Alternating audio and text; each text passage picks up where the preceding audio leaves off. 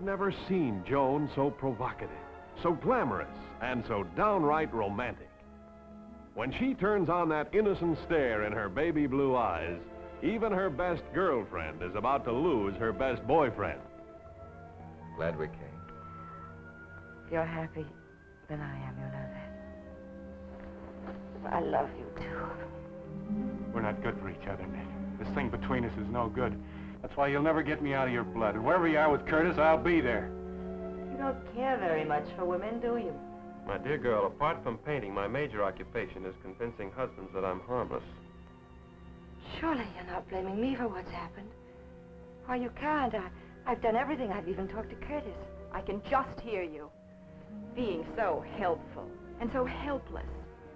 Helping to mess up people's lives for your own selfish purposes. And just about as helpless as a wildcat.